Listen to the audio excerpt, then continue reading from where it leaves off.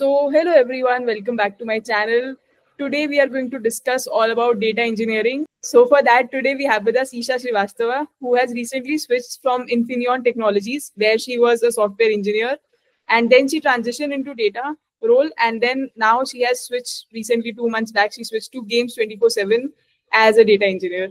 So she's going to tell us all in detail about why you should join this field, what are the salaries, and they are great by the way, and how to prepare, what resources she herself used. So welcome to the channel, Eesha. Thank you. Thank you so much, Amisha. So as Amisha introduced me, my name is Eesha Srivastava and I am a 2023 graduate. So I'm currently working as a software engineer. I can say data engineer, like my designation is SD. So SD1 in Games24x7, which is the parent company of Rummy Circle and My 11 Circle. So previously, like I was associated with Infineon as a .NET developer. Then I transitioned my role as I was more inclined towards the data side. Yeah. Cool, that's great to know. So first of all, why should I transition to data engineering? Like, what is it? And I've heard it's booming, so can you confirm that? Yeah, sure. So see, like data engineering is all about building the pipelines and infrastructure that move, transform, and store data. Okay, so it's that data is ready for analysis. Like you can imagine it like setting up roads, bridges, and traffic systems so that data can flow smoothly from like source to the destination. Okay, so right now data engineering is booming because like with companies collecting more data than ever, they need skilled engineers to make that data usable. Okay, so what happens is that like every industry, finance, healthcare, gaming, e-commerce, like they need data pipelines to power analytics, AI, and business decisions, of course. So even you might have read that on LinkedIn or any other tech blogs that data engineer roles have seen a double-digit growth, like year over year. So yes, the demand is strong and growing. So even I think that there will be more jobs coming in the upcoming years itself. Yeah, and with the AI boom, as you can see, data is more important than ever. So if you want to transition, I think this is the best time. And coming to the next question, what are the salaries in this field? Okay, so I think I can say this as a fresher in data engineering, your salary can vary a lot depending on the type of company you join. So in service-based companies, the starting salary is actually lower. Like you can expect around 8 to 10 LPA, but with good skills or maybe certifications, you might get up to 12 to 13 LPA itself. But it's rare for freshers. Okay. So like in product-based companies like Amazon, Microsoft, Google, Flipkart, or like startups working on data-heavy products, for example, Games24x7, of course, the pay is very much higher. So here, a data engineer's salary is very similar to that of an SD. You can expect anywhere between like 15 to 20 plus LPA. In fact, as a fresher, you can, if you can crack those tougher interviews, it's like great for you. So actually the difference mainly comes from the complexity of work and how core data is to their business. So if you're aiming for a product-based company, focus on problem solving, coding, and like system design skills alongside your data knowledge. What should you learn? So as you mentioned, like service based, like for product based, maybe system design, PSA. So can you elaborate, like, and what did you learn? Okay, so yeah. First up, SQL, like this is your bread and butter. You will use it to pull data out of databases, join tables, filter stuff. Basically, if you can't write SQL, you can't work with data. Then there is Python, super important for writing scripts that automate data cleaning, loading, or transforming. Some companies use Scala, but honestly, Python's more common and like beginner friendly. So I'll recommend that. And then you will also need to know the databases, both relational ones like Postgres or MySQL and non-relational like MongoDB. It's about understanding like where and how the data is stored. Next, we have got ETL tools like Airflow and dbt. So think of these as the tools that help you move and transform data automatically every day, like without you manually doing it. So Airflow is more for scheduling the task, and dbt focuses on transforming data inside the warehouse. Okay. Then there's big data tools, like this is where Spark and Hadoop comes in. So these help when you are working with huge amounts of data that can't be handled by normal databases. So Spark's really powerful for processing large data sets fast, actually. So, and of course, like everything is moving to the cloud these days. So you will need to be like comfortable with either AWS, GCP, or Azure, like using S3 to store data, or maybe BigQuery or Redshift to run analytics on really large data sets. Okay. So lastly, like a little bit of theory will be enough, like understanding data warehousing concepts, like things like star schema, data lakes, how data should be structured for reporting. This actually helps you in designing the like pipelines that actually make sense for the business. So yeah, that's the toolkit. Like I know like it sounds like a lot, but you know, you don't need to master everything at once. Just start with SQL and Python, then build from there. Can you share your experience, like what was asked in your Games 24/7 interview? Okay, so I basically went through 4 rounds of interview. So the first two were technical, followed by a discussion with the director of engineering. Then final round was conducted by the company CEO. Okay. Then okay, so first round was technical, and like they asked me DSA questions, like related to cadence algorithm, binary search, and BFS. Like for data engineer role, they'll be asking you like easy to medium lead code questions. They won't be going like above than that. So then the interviewer like explored different approaches to solving the problems, like optimization. How can I optimize the problems?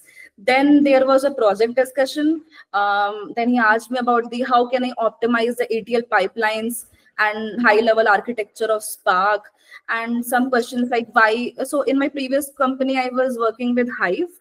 So they asked me like reasons for choosing Spark over Hive. Okay. Then some background about my real-time analytics project, Kafka ingestion, and some compression techniques. So after that, they asked me some questions related to SQL. And in SQL as well, they asked me about advanced SQL queries, like based on different scenarios, including window functions. So that is the topic which is coming under the advanced SQL. Okay. Then my second round was also technical. It was also focused majorly on project discussion, like about the Spark performance tuning and some AWS services which were listed in my resume, the team structure in my previous company, and some questions were related to Spark SQL, then schema consistency, data partitioning. So like if you are sitting in a data engineer interview, you have to be well versed with these concepts of partitioning, delta tables, and then concepts of coalesce and repartition. So they are, yeah, like mandatory thing. So these both were my technical rounds. Third one, actually, I was very unsure whether this would be my technical or cultural fit round. I was not told about it earlier, but it turned out to be a problem solving discussion for me. So the interviewer assessed my ability to think outside the box and your knowledge of the latest industry trends, like both national and international, might help in this round. So he was just discussing about the current affairs with me. That's all. So yeah, fourth round was with CEO and founder. That was a cultural fit round. That was a 30-minute discussion with the CEO, focusing on the like alignment with the company's vision and values. So yeah, that's a bit about my interview experience. And also I learned a lot throughout this process. Like what resources should someone follow? Because you told a lot of things, but if I am a software engineer, I don't know most of these concepts. So where do I get started from? And what are the resources that you used? Okay, so one of the best free resources out there is Data Talks Club's Data Engineering Zoom Camp. Okay, so it's super hands-on, like very practical, and by the end, you will actually build real-time data pipelines. That is highly recommended. Okay, then for specific tools, there is this amazing Spark playlist on YouTube by Raja's Data Engineering. Like his explanations are so crisp and clear. He really breaks down Spark in a way that is easy to grasp. I found it super helpful when I was learning big data tools. And speaking of structured learning, I personally took the course of Shashank Mishra. So it's called Data Engineering with AWS. Honestly, this course like worked very well for me because it's completely structured. You go module by module, and at the end you even get project ideas to build your portfolio, which is so valuable if you're starting out. So if you prefer short affordable courses, Udemy also has great options, especially for Airflow, DBT, or BigQuery. And don't forget a lead code to practice SQL and Python. That is very mandatory. If you are aiming for like product based company, you will have to practice DSA and SQL questions both. Okay, and advanced SQL, that too. Yeah, definitely. So does lead code have that much, or so where did you practice SQL from? I practiced SQL from lead code totally. So actually, there is a structured course on lead code. Like they will be asking you questions related to joins, a specific set of questions related to joins. Then after that, window functions. So yeah, like that you can practice, and it will really help.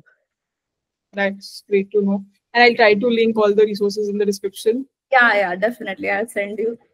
Yeah, and then after I have someone has learned, like where do you apply? Like I don't know how many data engineering roles are there. So where did you apply from, and how did you come to know about the role that you are currently in? Okay, so okay. First things first, make sure you have got a solid LinkedIn and GitHub profile. Seriously, like recruiters, check those. Put up your projects, even small ones. Anything that shows you have worked with Python, SQL, or built a pipeline, it really helps. And when it comes to applying, of course, there's the LinkedIn jobs and like company career pages. Like you can directly visit their site and check those out. But honestly, most of the data engineering jobs I have seen are on Naukri and Instahire. These platforms are kind of underrated for data engineer roles, but they are gold. And here's a tip that don't wait until you feel ready to apply.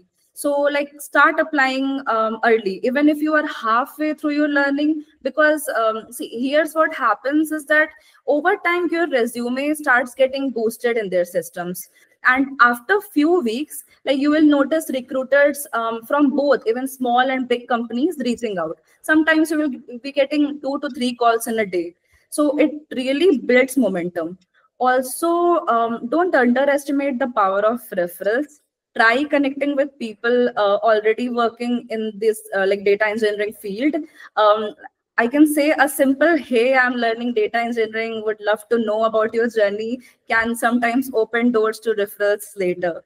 And yeah, like bottom line, apply everywhere, keep building projects, and let the platform start working for you over time. And finally, there are people who get confused, like what is a data analyst role, what is data science, and what is data engineering. So what are the difference between these, and like what are data engineering roles called? Like if I'm applying, like what should I search for? These are the questions. Okay. So yeah, there is a lot of fuss between these roles. I know people actually often mix up data engineer, data analyst, and data scientist, but they are actually pretty different roles. So first up, data engineers, they are we can say they are like the builders and plumbers of the data world. They create the pipeline that move data from one place to another. They will clean it, transform it, and store it so it's ready for analysis. Basically, they make sure the data is usable and accessible. Then you have got the data analyst. So these are the folks who take that cleaned and organized data, use it to answer like business questions. So you can say that they write SQL queries, build reports, dashboards, and helps team understand what's happening. Like we can say which product sold most last quarter. They like such kind of questions will be like answered by data analyst. Then there is data scientist. So they go a step further by using the data to predict the future. So they build machine learning models, do statistical analysis, and solve more complex problems like recommendation systems or maybe fraud detection. So I can maybe explain a bit with a simple example. So maybe imagine a user goes on a, like Amazon and places an order. The data engineer makes sure all the order data, like what was bought, price, user info, gets collected and stored properly in the company's databases. Then the data analyst looks at the data to figure out things like how many people ordered this product today, or which city had the most orders. And then the data scientist uses the data to predict things like what product should we recommend next to the user, or how likely is this user to return something. So each role works with the same data, but does something completely different. Am I making sense? Yeah, you're making sense. Okay. So yeah. And if like, what are data engineering roles called? So if you're searching for a role on, say, Naukri or InstaHire, so what will the role be called? They can be called simply like data engineers, or sometimes you have to read the job description itself. There must be actually you have to check the job description firstly. Like the tech stack of data will be clearly like visible to you in the job description. Then you can know by that like this SD job is for data team. Cool. I think we have covered most of the things. Any final advice you have for someone trying to transition to this role? Okay, so hope this give you some clarity on data engineering. And if you're thinking of getting into this field, just start small, keep building, and trust the process. So yeah, that's all from my end. Okay, so thank you so much, Eesha, for your time. And I think it was a great discussion. And to the point, we have discussed most of the things. If you still have any questions, I will leave Eesha's LinkedIn and Twitter below. So you can ping her and hopefully she'll reply. And yeah, thank you again.